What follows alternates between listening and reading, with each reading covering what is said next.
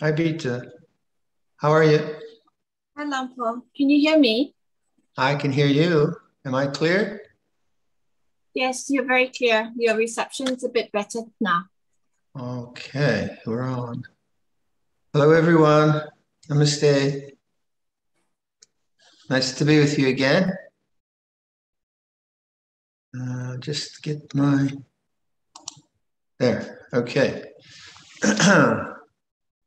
Everyone okay out there? Lenny, how are you?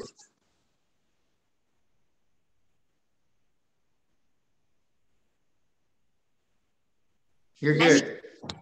Very well, Okay. Lampon. Thank you very much. Nice to see you. Yes, nice to see you too. How's Cian doing? Sian is good. Everyone in the family is good. Yes. All right. Yeah. Thank you. Okay. Give him my best wishes. I will. Thank you. Okay. So, Peter, what should we do? Meditate or... Oh, we do Itipiso, correct? Yes, please, Luang Por. We'll do Itipiso first and then we'll go into meditation. Sounds like a plan. Okay. So please join anyone who wants to chant Itipiso. We'll chant 3 times. I have some accompanying voices. So we'll start with our reflections on the Triple Gem. Itipiso Arahang Samma Sambuddho Vichacharana Sampano Sugato Lokavidu Anuttaro Purisa Dhamma Sarati Satta Deva Manusana Buddho Bhagavati Savakat Bhagavata Dhammo Santitiko Akaliko Ehipasiko Opanaiko Pachatam Veditapo Vinyuhiti Supatipanno Bhagavato Savaka Sangho Ujupatipanno Bhagavato Savaka Sangho Nyaya Patipanno Bhagavato Savaka Sangho Yadini Patipanno Bhagavato Savaka Sangho Yadidan Chatari Purisa Yukani Yata Purisa Pukala Esa Bhagavato Savaka Sangho Ahuneyo Pahuneyo Dakineyo Anjali Karaniyo Anuttaram Punya Ketam Lokasati Piso Bhagava Araham Samma Sambuddho Vichacharana Sampano Sugato Lokavidu Anuttaro Purisa Dhamma Sarati Satta Deva Manusana Buddha Bhagavati Savakato Bhagavata Dhammo Sandetiko Akaliko Ehipasiko Opanaiko Pachadam Veditapo Vinyuhi Supatipanno Bhagavato Savaka Sangho Ujupatipanno Bhagavato Sāvaka Sangho Nyaya Patipanno Bhagavato Sāvaka Sangho Samici Patipanno Bhagavato Sāvaka Sangho Yatidam Cattari Purisa Yugani Atta Purisa Punggala Esa Bhagavato Sāvaka Sangho Ahunayo Pahunayo Dakinayo Anjali Karaniyo Anuttarang Punya Ketang Lokasati Tipiso Bhagava Araham Samba Sambuddho Vicacharana Sampanno Sugato Lokavidu Anuttaro Purisa Dhamma Sarati Sata Deva Manusanam Buddha Bhagavati Savakato Bhagavata Dhammo Sandetiko Akaliko Ehipasiko Opanaiko Pachatang Veditapo Vinyuhiti Subhadipando Bhagavato Sāvaka Sangho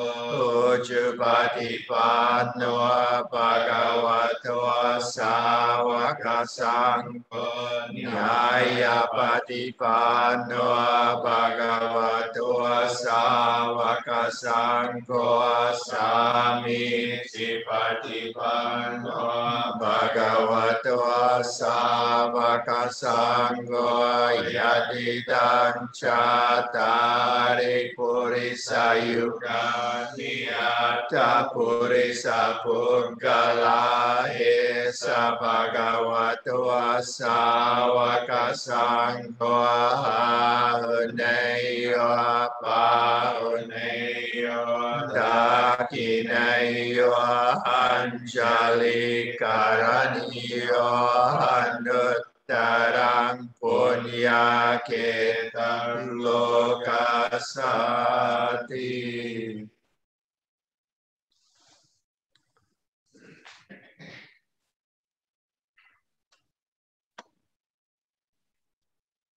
Peter, how long do we meditate? I can't remember.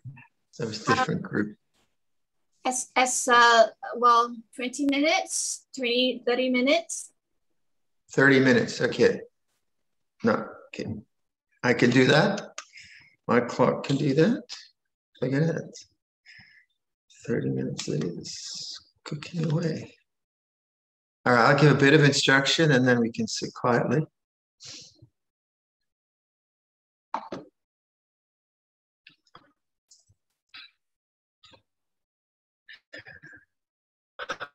So let go of the past and forget about the future.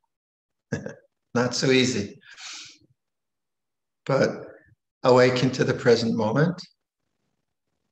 So let go of the past. Let go of the future. And just how does it feel to be here right now?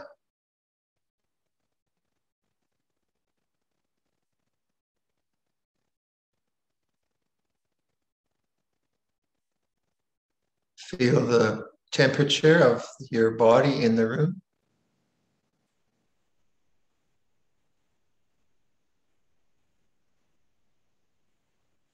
Listen to the sounds that are in the space that you are meditating in. Let the sounds come to you.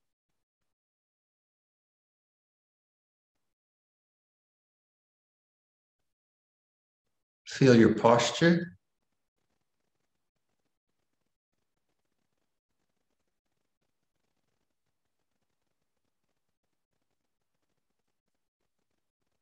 Feel your lower back, Move up the spine, feeling each vertebra, physical sensations up your spine.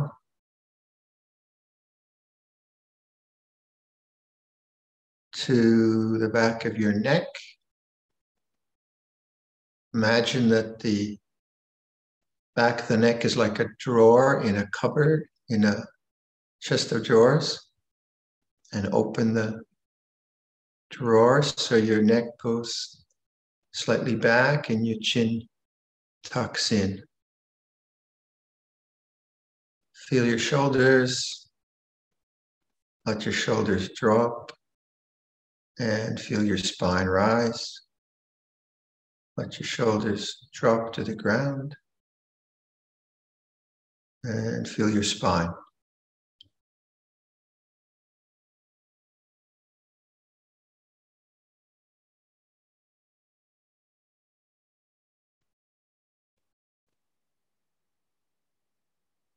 Bring attention to your mouth. Feel the physical sensations in the mouth. Let them become conscious. Feel the lips.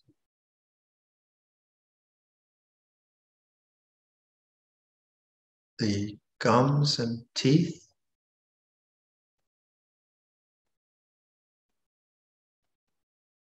The left wall inside the mouth. The right wall inside the mouth. Let it be feeling. Let it be sensation. Feel the tongue. Feel the root of the tongue.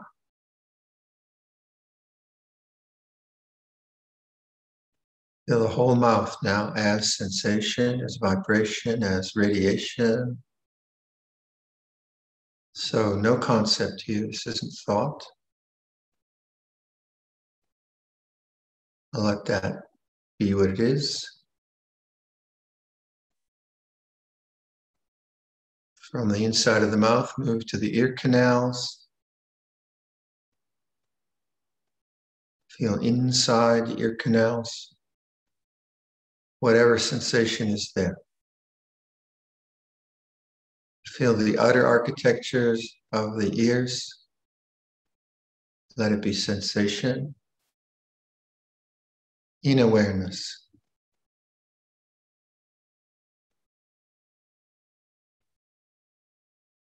Allowing these things just to come into consciousness as sensation. Feel your nose, bridge of the nose, nostrils. Now don't squeeze your eyes trying to look at the nose. The eyes are in awareness. So just let the sensation be what it is, radiation.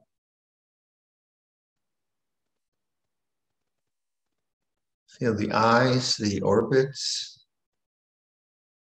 and the eyes themselves. And let the eyes just kind of drop out of the head.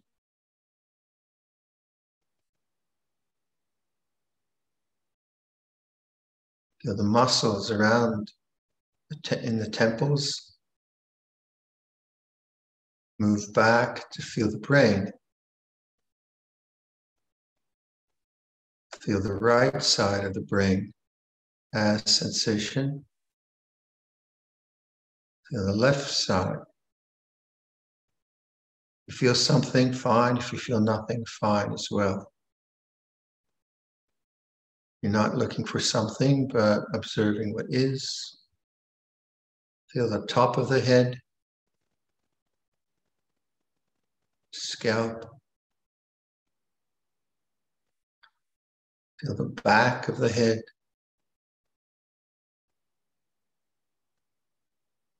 Now feel the whole head as a mass of sensations, not as a concept, just as energy vibrating, radiating.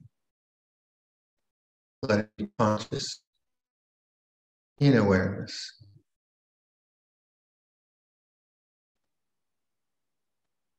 Feel the neck, back of the neck, the throat, left side, and right side. The whole neck, that whole area inside the throat. Let it manifest as energy, sensation. Feel the connection, left side of the neck to the shoulder. Feel the whole shoulder as sensation. Left upper arm, outside armpit, the warmth there.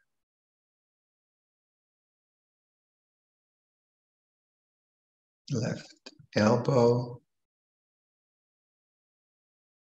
forearm, left wrist,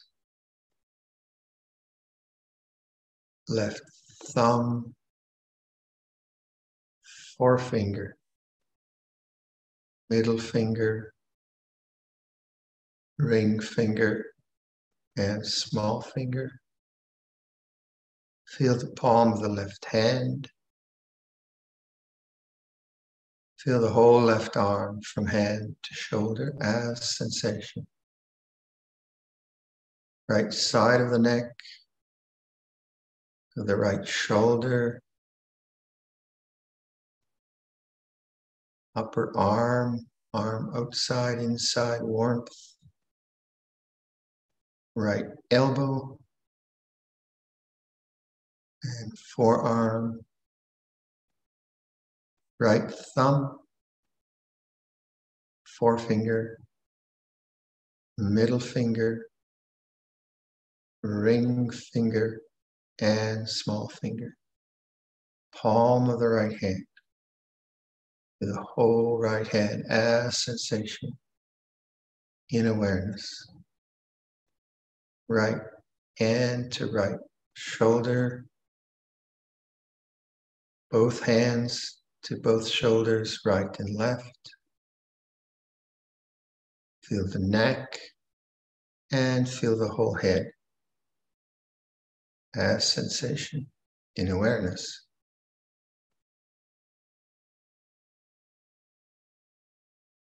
Feel the chest area, the outer structures of the chest and the upper back. Inside the chest walls, the lungs, the diaphragm, the heart, whatever manifests there. You don't have to find anything special. Let it be energy. Abdominal area. Feel the whole outer part, lower spine, skin, the belly. And then any intestines and kidneys, liver, stomach, all that inside the abdominal area. Feel the pelvic area, pelvic bones, and the organs in the pelvic area.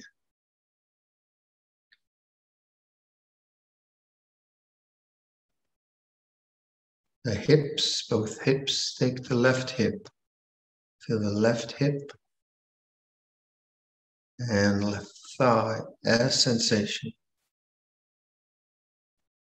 Nothing to become, nothing to get, just knowing the way things are. Feel the left knee, lower leg, ankle, and foot.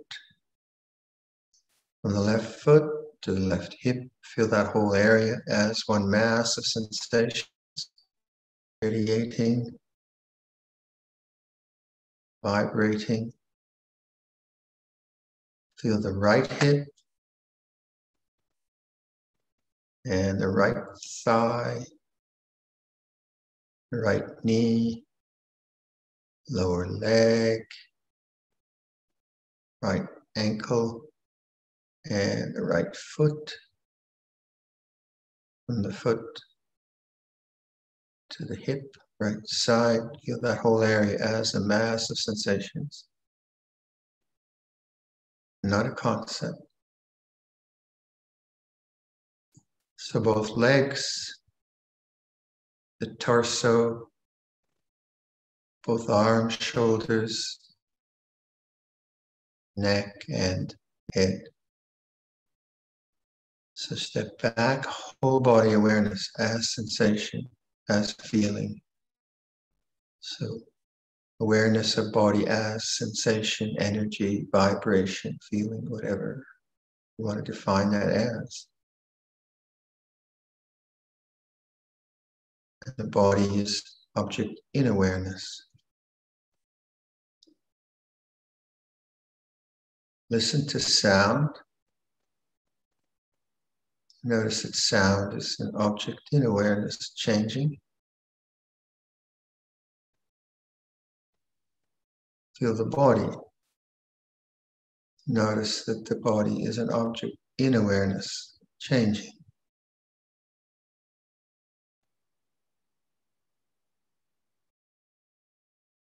No, notice that awareness doesn't change, just knows. So be that knowing.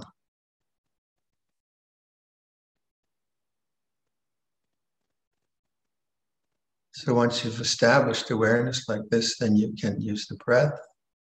You use Metta, Bhavana, whatever you like, but first and foremost, establish right awareness, right knowing. Okay, I'll leave that and then we'll just sit quietly for the rest.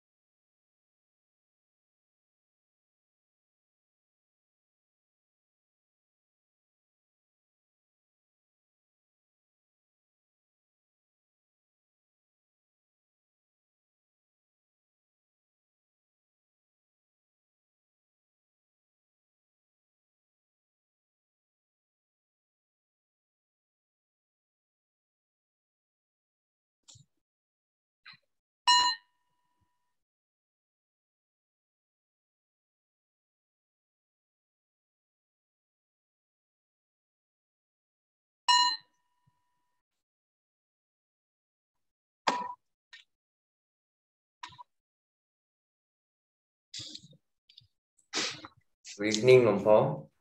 Good evening. We now See ya. request Dhamma Talk.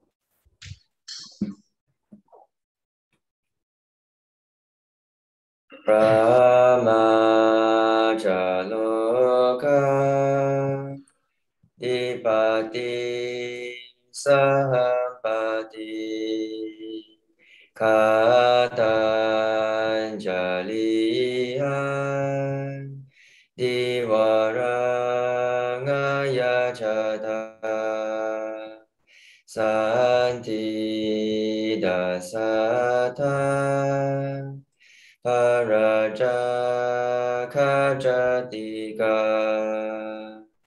Disitu Dhamma Anukampi Mampaja.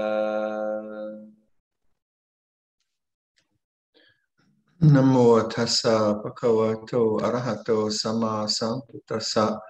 Namo tassa bhagavato arahato sama sambuddhassa. Namo tassa bhagavato arahato sama sambuddhassa. Buddhang dhammang sanghang namasami. Oh, here we are again, enjoying each other's company, I hope. Here in the monastery, the daylight is getting shorter and shorter. Darkness is longer. It was, I think, what's the temperature this morning? 5 degrees this morning, cold. And but it's still very beautiful. There's still a lot of gold in the maple trees, but soon all the leaves will be gone. And what else? Oh, I almost ran into a porcupine a couple of hours ago. I was out at the back near Rasa's kuti, and I was walking, and I didn't see the fellow. I almost walked. You don't want to walk into a porcupine. It's not a good idea. You know, porcupines, here we go, we do a porcupine lesson. Porcupines have quills, right? They don't have fur. When you look at them at a distance, you'd think it's almost fur. So when an animal comes near it, then the quills go up, and the quills are very, very strong, and they have a barbed end, right? Like a little fishing hook. So if a dog isn't really wise and runs after the porcupine, and he sticks his nose into the porcupine's back, then the quills will lodge in the poor fellow's nose. Very painful. And then the dog owner has to take the poor thing to the veterinarian. And in Ontario, it costs, I'm told, $5 a quill. I don't know what it costs in Singapore. Peter, you have to tell me. Maybe there's a better rate. But Pearl, you see sometimes. And we had a raccoon here who was a bit kind of malnourished or not fully developed. So he hung around our compost bin. We get a lot of animals coming to the compost pile, deer and raccoons and so on. And this fellow had 3 quills in his nose. And we couldn't really catch the fellow, so it was quite painful. Eventually the quills fell out. So there you go, your porcupine lesson. They're very slow. And also, oh yes, another thing. Porcupines are always looking for salt, it seems to me. So at Wapapong, we had a very, very tame porcupine. Unfortunately, it liked the salt which was on the monks' flip-flops. Mm-hmm. So it would eat the flip-flops. So you had to put your flip-flops inside your kuti, or you'd have chewed flip-flops. And also I'm told, it never happened to me, that this little fellow was so tame that he would lick the monk's toes to have some salt. Amazing, huh? And then here, when Ajahn Kusala built the first kutis, he used kind of normal plywood for the cladding outside. And we found out that porcupines, because they're always looking for salt, they chew into the plywood because the glues have salts in them. So then some of our kutis all along the bottom edges, there's all these chew marks. And of course, the monk that was living there, maybe 2 a.m, the porcupine would come and chew, chew, chew. And first night, you're kind of very gentle with it. Go away, go away. By the 4th night, you're throwing large logs at it to get out of there. So, I don't know, a little bit of dosa there, I think. But now we've renovated the kutis so they don't eat our kutis. So that's the porcupine life. So now I need to say something about Buddhism. So let's say what? Let's say you wake up in the morning and you have a toothache. Okay? I don't wish it upon you, but this does happen. And you think, oh, it's nothing, be all right. And the toothache persists. So then you think, oh, I better, and it persists. So you take some aspirin, you think, I better go see the dentist. So you phone the dentist and you get an appointment. The dentist sees there's some infection, fixes the infection, and you don't have any toothache. So that's the end of suffering, but that's not the Four Noble Truths. That's not what we mean by suffering in the Four Noble Truths. That's what we mean by dentistry. But the Buddha wasn't a dentist, but he would have recommended going to the dentist. So we call that worldly dharmas. And they're important. It's important to go to the dentist and floss, I'm told. These are important things. But the Four Noble Truths is a bit different, isn't it? And so in terms of having pain, say the toothache, you look at it 2 ways. One way is you look at it as a conventional problem, which you have to deal with. And you do that. And that's where we talk about the sense of self. I have a toothache. I need to phone the dentist. I have a dentist. I have an appointment. I better make sure I'm on time for the appointment. So the sense of I as a story in the world of things. Then the other way of looking at the toothache is to say that toothache is a phenomena in nature or in awareness. So the phenomena of pain is something in awareness. And both are true. Both are true. The one involves a sense of I, but the other involves a teaching around what we call the 5 khandhas, or phenomenon. So that's the phenomena of pain feels this way. Now, in terms of the Four Noble Truths, why that's important is because that reflection that, say, pain feels like this is the opening to the Four Noble Truths. There is suffering. So when you think about the first noble truth, that doesn't sound like much, that statement. There is suffering, but actually it's the opening to the Dharma, because it's the switch from I am in pain to there is pain. And that's the letting go of what we call Sakkaya Ditthi, or personality view. Personality is still important. You still need to go to the dentist and need to take care of the body. So we're not dismissing that and saying that actually this experience doesn't exist, or that it, in some kind of silly way, that the experience does exist. It does hurt, and we need to do something about it. But when we say there is suffering, that is the awakening to the phenomena of suffering. And if you don't understand that basic difference, then you don't really get the Four Noble Truths. There is suffering. I mean, I know that.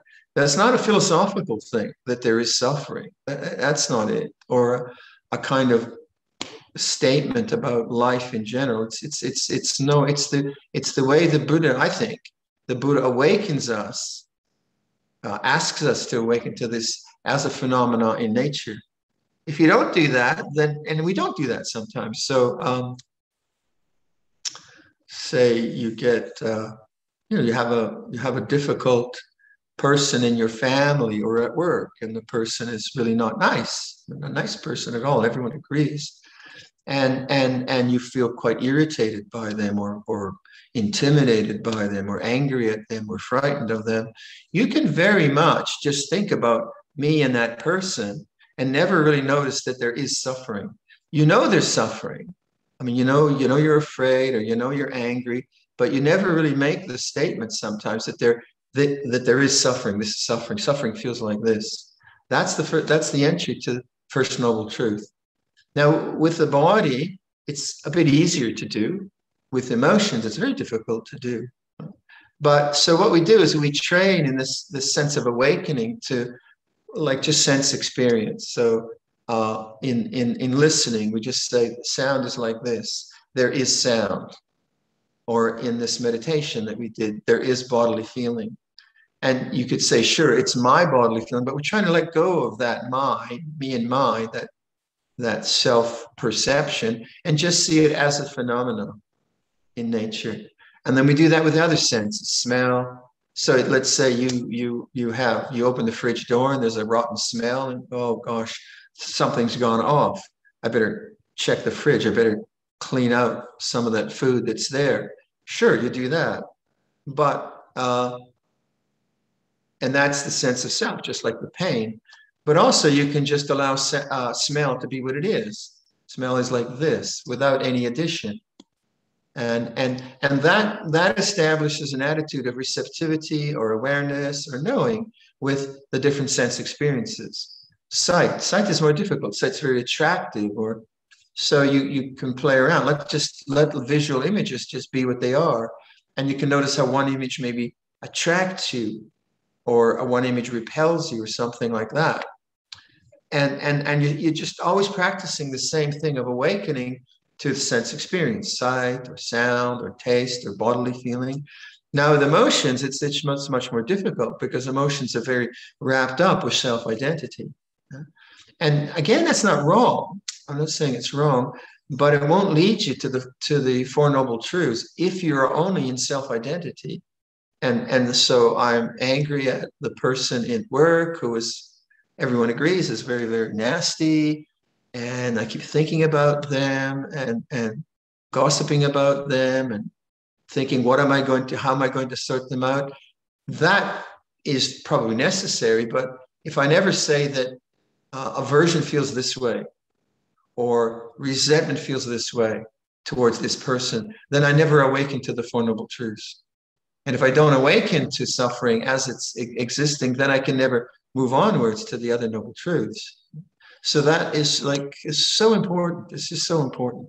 And then Luang Por Viradhammo, he says, well, the way the text outlines it is there is suffering. Suffering has to be understood. Suffering has been understood. That's the way it's described in the Dhammacakka Sutta. So that willingness to awaken and know dukkha is, I think, a big thing in humanity, because it's much easier to blame or distract, even to blame yourself or distract and get away from it. Now we're facing it full on.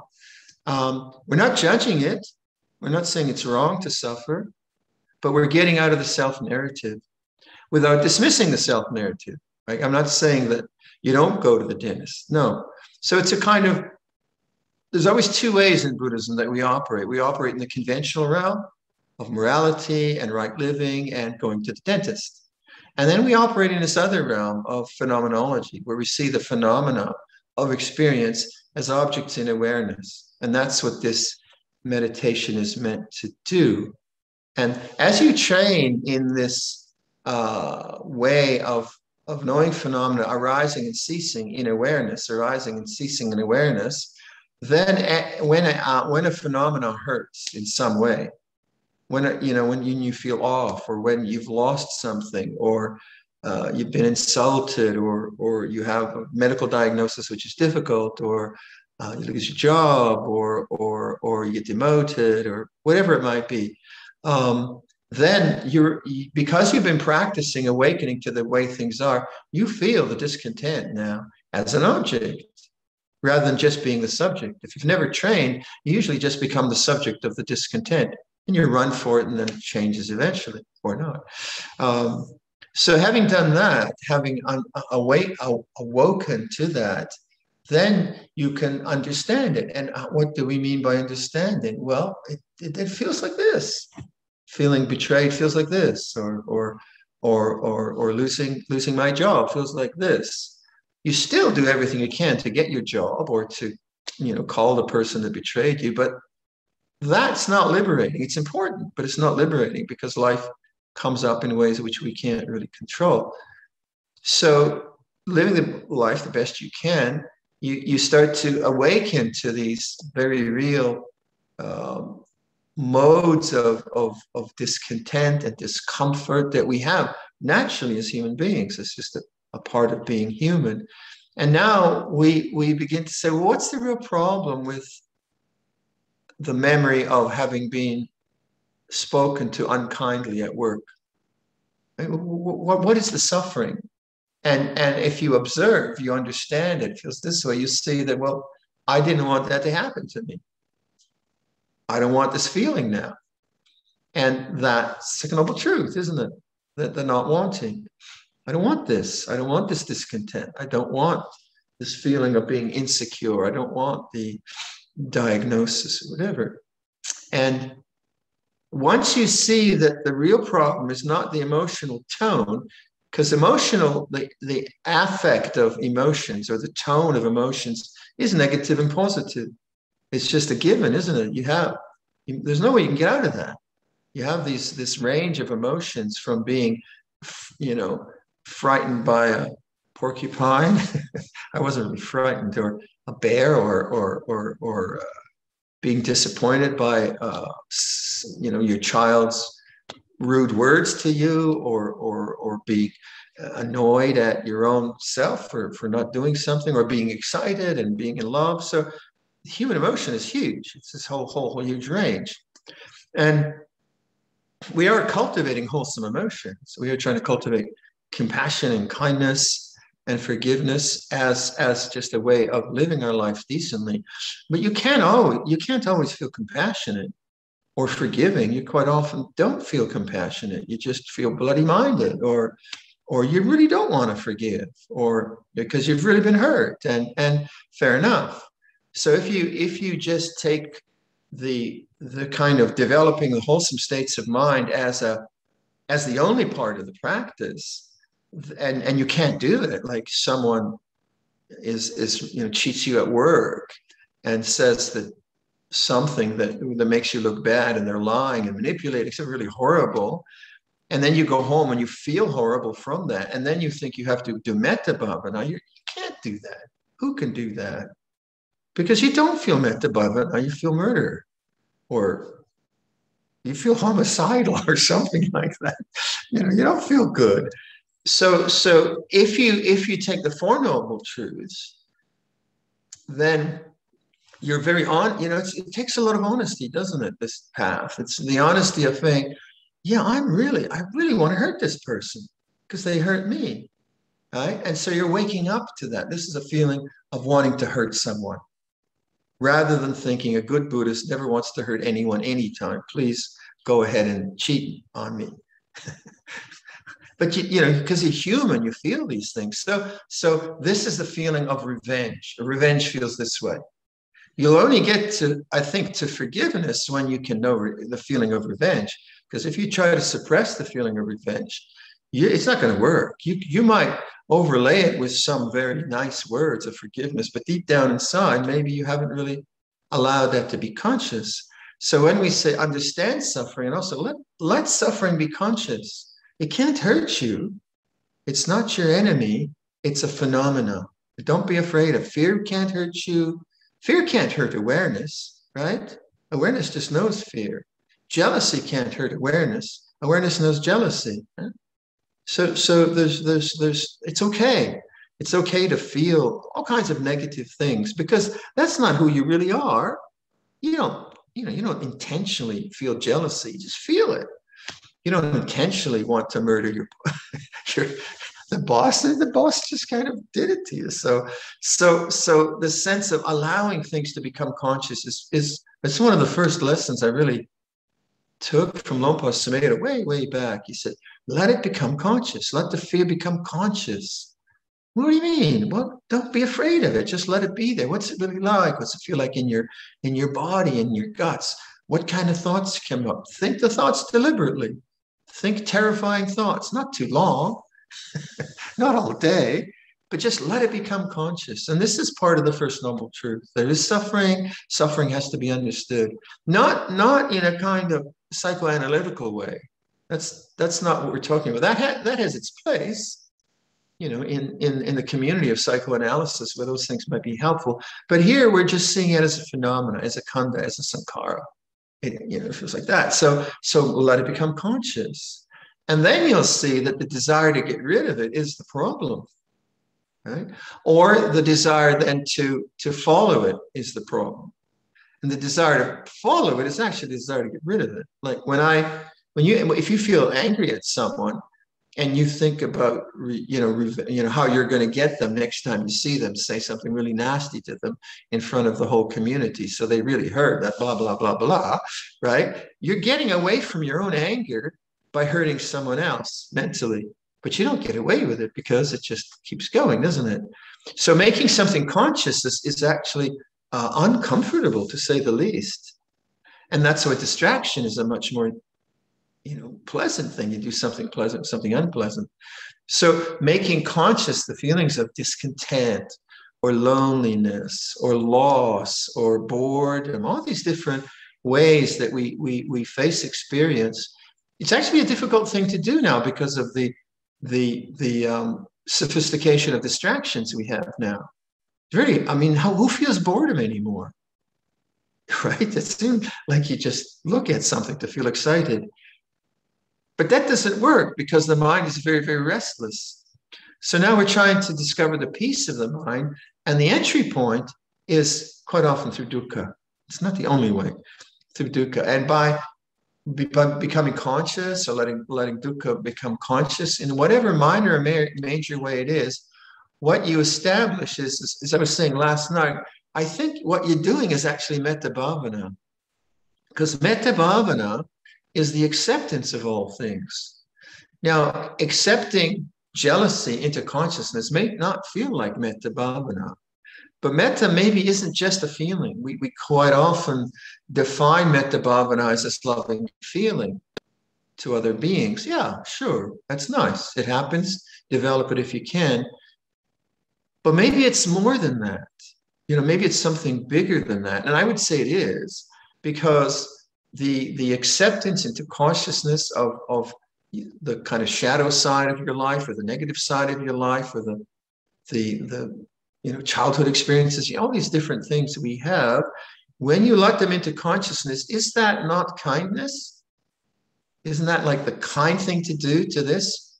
If you see it as yourself, I'm a terrible person, and you get caught in that kind of dualistic definition that I shouldn't feel jealous and I should love everyone, then that's attavada, that's sakkaya ditthi, that's personality view. That's not the First Noble Truth. There is jealousy. Jealousy is like this. So as you do that, then you become more, I think what happens is a kind of intuitive courage begins to be more prevalent around the negativity that we experience as human beings. A kind of intuitive courage, I'd say. Or confidence, maybe. Let's say confidence. And intuitive confidence that it's okay. It's okay to feel fear. It's okay to feel jealousy. It's not who I am. It will change, whatever language you like. And as you do that, you see that the problem with jealousy maybe, or the problem with loneliness is not wanting it, the vibhava tanha. That's why last year I suggested the homework. Look at resistance. Look at resistance for 1 year. And this is where you get resistance. Vibhava tanha, I don't want this. Naturally enough, who wants it? But then by not buying into this resistance to the way things are, you then establish your real home is awareness and full acceptance of the way things are. And that is the road to transcendence, because it's no longer just a a delightful experience of love. It's the openness to all experience, love and hate, good, bad, indifferent, right? And you can see how that, to me, that would be the only avenue of transcendence, the only avenue of a profound peace, which is not dependent on costs and conditions, which isn't contingent on situations that come and go. How else could it work? Like, could it possibly work if I dismiss one part of my emotional life and then simply hope that the other, the positive part, will manifest? I don't think that could work. Having said that, there is a place for encouraging compassion. Yeah, it's very important, as much as I can. Encouraging generosity, encouraging forgiveness, this is fine, but not at the cost of repression and annihilation and trying to get rid of something, because that won't really liberate you. And then I think from that intuitive confidence, you begin to like liberate greed, hatred, and delusion as phenomena that dominate consciousness. They're liberated in the sense that they come into consciousness. They are anicca, dukkha, anatta. They're not really who you are. They're conditioned phenomena from previous whatevers, and they're not worthy of making a problem out of. So the kind of confidence then is that it's okay to feel this negativity. As you feel that, then you begin to see its power to delude you is less. Power to delude you is much less when you say it's okay to feel jealousy. Where's the delusion? Right? Jealousy is like this. Toothache is like this. It's the same kind of practice. And then because the power of jealousy, in this case, whatever you want, no longer is deluding you into attachment and self-view, then its power to manifest begins to fall away too, because it's no longer energized. You're no longer energizing with self-view, with the whole language, I shouldn't be this way, I shouldn't be this way, and so on. It's just a phenomenon. It comes and goes, it comes and goes, and comes and goes. And it's interesting, the phenomena of negativity, greed, hatred, and delusion, are always fed by ego thoughts, self-thoughts. And when those self-thoughts are no longer fueling those phenomena, those habits, then the sense of self falls away. There is still individuality. You still have to go to the dentist, I'm sorry. But the whole sense that I am simply a kind of incarnate body, and these are my emotions, that begins to fall away. And this is where the Brahma Viharas manifest very naturally, because that's all that's left, really. Because there's no more kind of ego stuff covering over the innate purity of the heart. Because when the heart is not distracted and taken up with these ego self scenarios and narratives, and you have the patience to witness it, witnessing awareness, openness begins to be your real home. And then you see actually that real home is also the Brahma Viharas. This is really wonderful. Not because you're manipulating it to be that, because that's just the natural result. And then the Brahma Viharas have a chance to manifest according to causes and conditions. When compassion is necessary, compassion arises. When there's nothing happening, then peace is there. So that's the aspect of the third noble truth, the ending of things. So how do things end? Well, you can look at it two ways. Cessation can be, nirodha is the word we use. It can be just the ending of the self-attachment.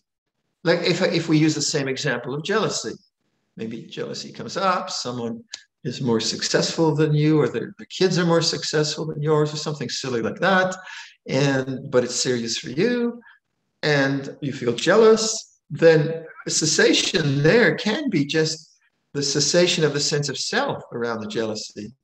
Jealousy feels like this. In the same way that it can be around the body. You can have the toothache.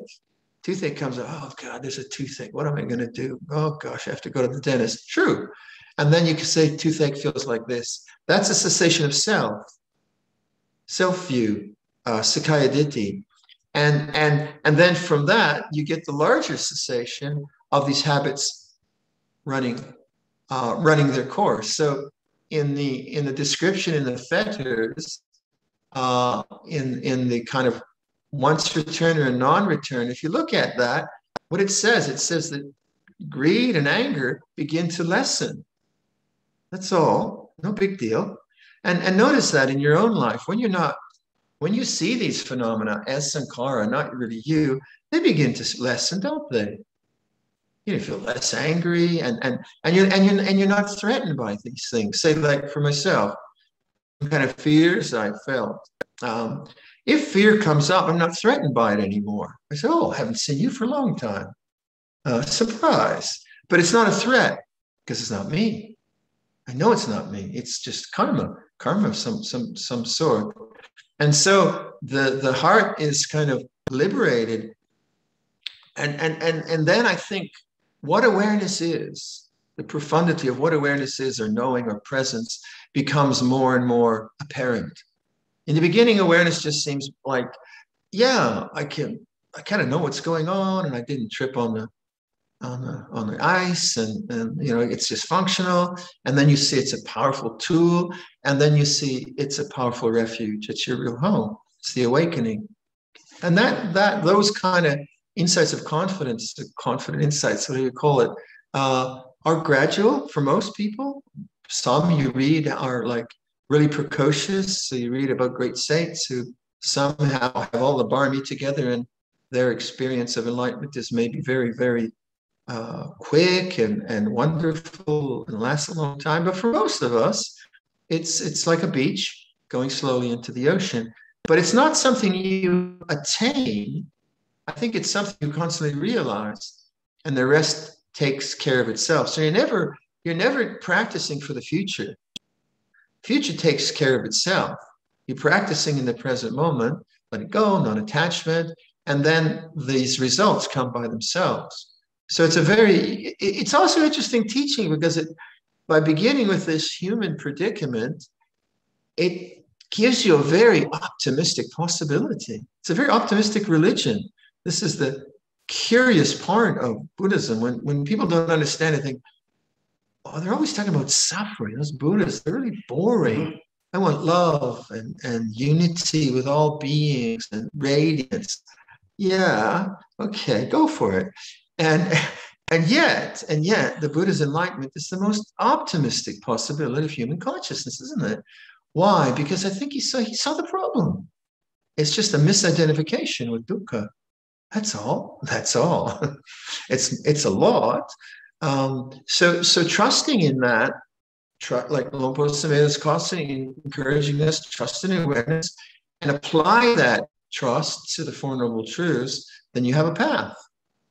And when you have a path, then no matter what the trivial nature of dukkha is, or the profound nature of dukkha is, you always have a way of approaching it. And that is a relief, isn't it? I mean, when I found that I have a way of working with my fears, they're not just a bad joke that I have to somehow endure this lifetime. I have a way of working with anger. I found that so encouraging and inspiring. And then, of course, we have to take responsibility. You have to do the work, but it's work it's very noble, isn't it? It's very noble to take responsibility for your own heart, and then share that nobility with others. It's a very, very, very, very lovely path that way. As I often say, Theravada Buddhism is very intellectual. You can get all kinds of analysis going on. You can think yourself crazy. You just think and think and think and think. But that's not understanding suffering. Like, feeling jealous isn't a thought. It's not jealous. The statement, jealousy feels this way, is a statement to take you to silence. And then what's it really like? There's silence. That's not thinking. So thought takes you to the silent knowing. But always just being involved and trying to figure out Buddhism through thinking will take you to more doubt. You might fool some people with your cleverness, but you just be questions, answers. So then how do you use right thinking, samma sankappa? You use it in this way, you direct your thoughts you use the Four Noble Truths as the gateway for right thinking, as the method of right thinking. And then it's not just abstract thinking, it's thinking the way the Buddha asked us to think. So there you go. Something to reflect on. Thank you so much, Luang Por. Okay, Let's all say 3 sadhus together. Han Damayam O Vadagata Sadhu Karang Kadama Se Sadhu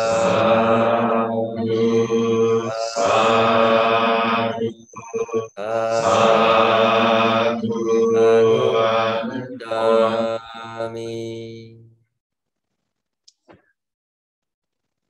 Any questions, Peter? Or what's the program? Well, thank you so much, Luang Por Sadhu, to the very wise teachings today. Whilst we wait for our friends here in the community to participate in the questions and answer, I have a question, Luang Por. When we are practicing the knowing, sometimes one would feel this whole sense of fearlessness, because there is a clear awareness, but there is a sense of fearlessness. And this fearlessness appears to be unnatural because, you know, humans tend to just want to grab and one-on-one, but when you are in a clear awareness, there is a freedom, and the freedom comes from a sense of fearlessness. Yeah. Right. So my question is, do we continue to also know the sense of fearlessness and then see where it takes? Right. I think, you know, in Buddhism, we use a lot of the negative ways to look at things, like non-fear, non-hatred, non-greed, to notice that the mind isn't always caught up with those things, that it has a lot of space. And then, but like you say, quite often the tendency towards, say, anxiety about the future, about my kids, about the family, about my work, about COVID and the planet melting and all humanity being destroyed, you know, there's a heck of a lot of anxiety. So both as a habit, human habit, and then also as a cultural habit, it's huge. So we are being bombarded by that. We have family conditioning, we have childhood conditioning. So fear is I think a huge part of the work we need to do to understand. So when there is fearlessness, just recognize that, oh yeah, fearlessness feels this way, so that when fear arises, you see it much more objectively. A lot of people are just so wrapped up in their anxieties that they have no space around the fear. They just think it's a reality. And their thinking mind creates the narratives of fear, and it's a fearful world. This is going to happen. This is going to happen. My kids, I don't know. And so that seems like a fixed reality, but it is driven by fear. So when you notice fearlessness, notice also there's no sense of self, or there isn't the language of I. You know, there isn't me planning the future in some kind of anxious way. There's silence, there's stillness, and cultivate that, know that. And then when fear comes up, then, oh, fear is an object. So then you see it much more as an object then. It's kind of like if you notice space, then you'll also notice the objects more clearly. If you're just absorbed into objects, you don't notice space so much. It's the same with the kind of, or non-anger. Notice like non-anger feels this way. So that when anger arises, oh, it's an object, or non-greed. So that the capacity for this knowing is enhanced, so that when the sense of self arises, you see it more and more clearly. You have also barami. You do a lot of dana, you keep the precepts, you care for your family, you care for the sangha. So you've cultivated a tremendous amount of things which are the basis of fearlessness. Like we have hunters here. The hunting season will start in a week or two. You know, I don't have any hunters in this room, so no one seems to know. But soon they'll be shooting the deer in the neighboring properties. There's a lot of hunting around here, and you know, you imagine what if a human being is hunting another animal, and trying to kill it. What's going to be the condition of that? That the worldview of the person hunting is going to be that I might be hunted too. The hunter becomes, you know, so you're conditioning a certain amount of fear. If I cheat on people and I try to rip them off in some kind of horrible negative way, you know, and then I will think I'm being cheated. So there's a certain amount of fear there. If I lie, I think other people are lying to me, right? So when people live in ways which are sloppy or immoral or all of that, they create the conditions for more fear and distrust. Your life is impeccable. You live a good life, and so the basis of your fearlessness is also your lifestyle. It's not just the knowing, right? It is that. But the basis of your fearlessness is dana, sila. You're responsible. You don't, you know, if you have negative things, you don't take them on as a reality. So the results of practice are the whole thing, the whole Noble Eightfold Path, and the knowing is facilitated by good living, right? If I have cheated on, you know, the neighbors or whatever, then I'm always fearful that the neighbors are going to come and get me or something, like shoot me or something. That's an extreme. So the knowing is very difficult because now I've created a sense of self which is really protective. Hard to know that. Not doing that, then the knowing is facilitated. And so transcendence, realization of nibbana, all these things are facilitated by worldly dharmas, right? Very mundane things, just being kind and generous and all that. What's that got to do with nibbana? Well, everything. Everything. Because if you don't have that basis, then social life is confused or compromised or whatever way. So it's, you know, the sense of fearlessness you experience as a part of your good karma, right? And then you can deepen, well, what is that knowing? You can deepen your meditation from that very, very good foundation. That makes sense? Yes, it does. It gives me also a lot of courage to look at life in that on that middle path. And it solidifies, you know, the practice so much. Of course, it goes against the worldly winds, certainly in a lot of aspects.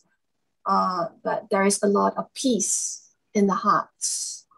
There's a lot of clarity and, like you said, space from the head to the heart. You know, there's this deep depth, which is difficult to explain, but it's a feeling that I feel that there's a reservoir that's, you know, growing in here. That's it. Sadhu. Nice to hear. And it's not like it's not the same as an experience. It's not like eating ice cream or something. And it's not sensual in that sense. It's something deeper than sense experience, isn't it? Yeah. Something more profound. That's why we have language like transcendence or unconditioned. We have this difficult language around that. And you get an intuition of what we're talking about there. Thank you so much, Anumodana, for all the guidance, Luang Por. We know that this is the first weekend that we're spending with all the great Sangha and Tisarana for having finished another season of the Vasa. So with a lot of respect, gratitude, and love for the practice that you led the way. So thank you so much, Luang Por. Yeah, we had a lovely ceremony last night. We all, you know, we have the forgiveness ceremony, And what we do is we invite the lay residents who are with us for the Vasa to join in that. And it was lovely, wasn't it? It's really, really very warm, and it's a very ritualized ceremony. But there's times where ritual really works well. You just do this thing together, and yeah, it's really that's why I'm so grateful to Asia for giving me not just Buddhism but also the culture of Buddhism. Puja and friends in Singapore and Malaysia and Burma and Sri Lanka, India, they've kind of given me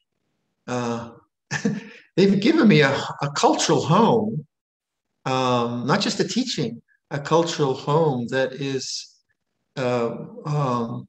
such a gift.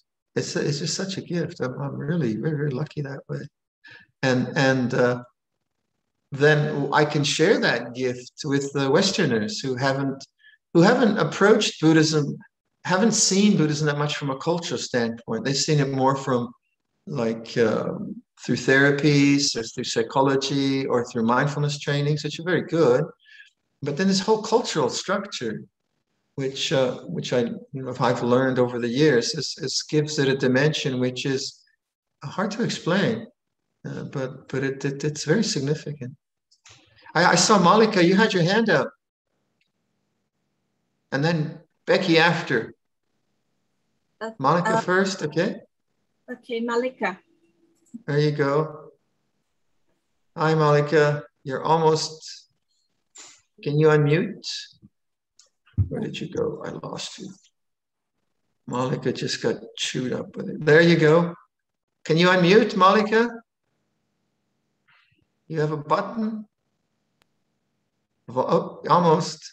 You had it. Do it again.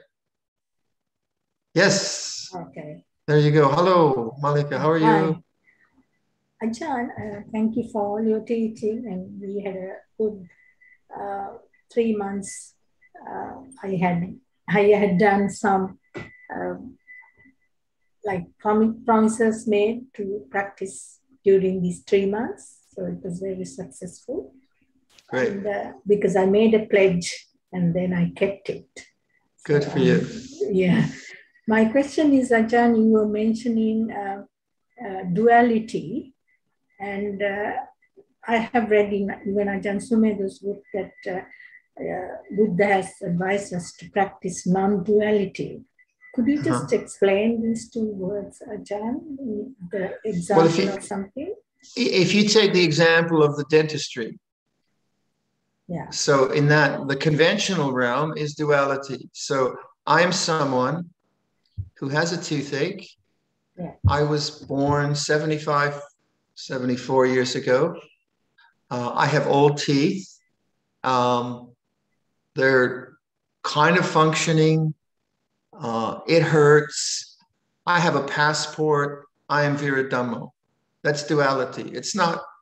It doesn't mean it doesn't exist. But another way of looking at this whole identity of me being Viradhammo is through the 5 khandhas, or through the phenomena of conscious experience. So not only when I look at I am Viradhammo, when I make that statement, I cannot find a fixed thing called Viradhammo. I can see a perception, I can notice bodily feelings, but I can't find any identity. I can't find a fixed person. If you look at Malika, if you sit and say, I am Malika, what you'll get is silence. You might get another thought. I am such an age, I live in Brisbane, my background is Sri Lankan, but that's all thought. So when you let go of thought and you just observe the way things are, you start to touch what I mean by non-duality, meaning the sense of a self and a sense of otherness begins to be challenged because there is just this moment. It's like this. There's things arising and ceasing, arising and ceasing. So we need both. We need the definitions of duality to live in a conventional realm. It's no good me going to the airport and saying, I am nothing. I won't get on the plane, right? So I need to say I'm Viradhammo and I need my vaccine certificate. But also, if that is the only identity I have, then I'm doomed. The body's going to fall apart, etc., etc. So the Buddha says there is a liberation from self-identity, and that's by knowing body is body, feeling is feeling, perception is perception, thought is thought, sense consciousness is sense consciousness, arising and ceasing, arising and ceasing. Then there isn't the sense of me being the thinker or me having a body. There is a body. So the sense of self falls away. And that's one of the ways we look at non-duality.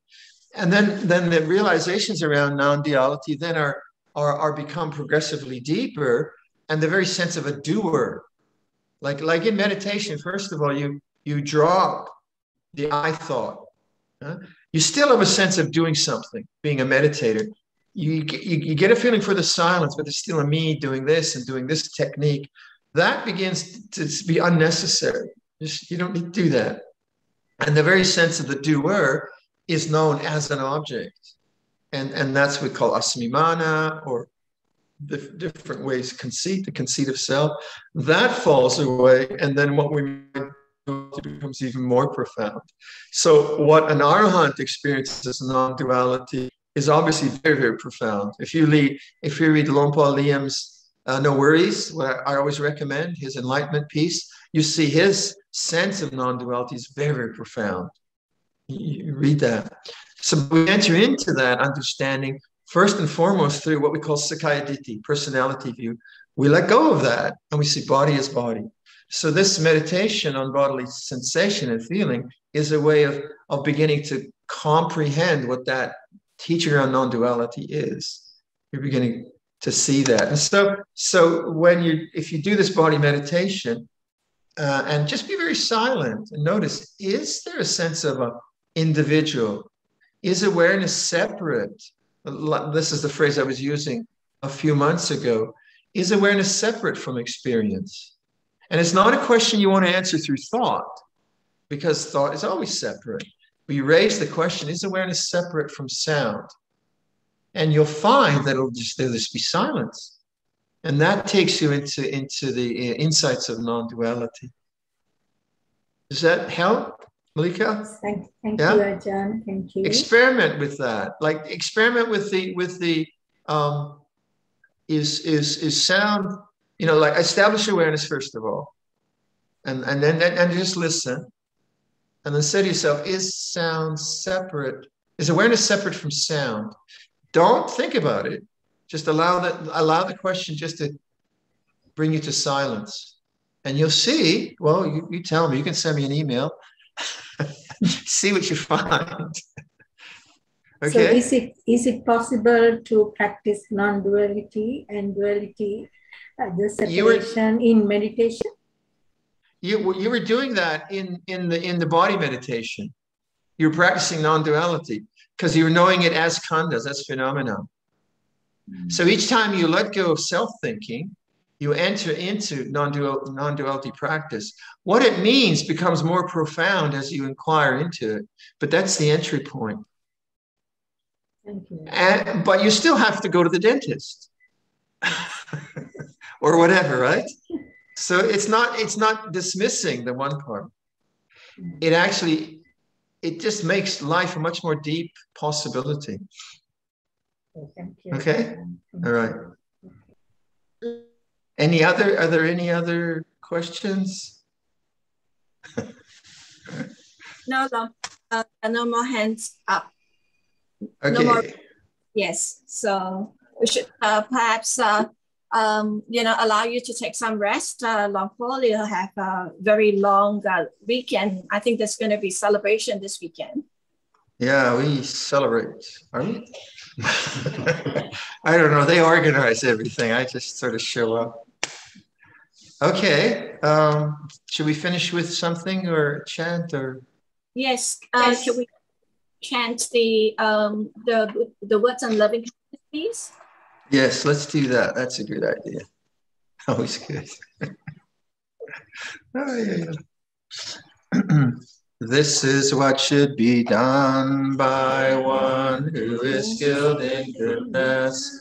and who knows the path of peace. Let them be able and upright, straightforward and gentle in speech, humble and not conceited, contented and easily satisfied, unburdened with duties, and frugal in their ways, peaceful and calm and wise and skillful, not proud and demanding in nature.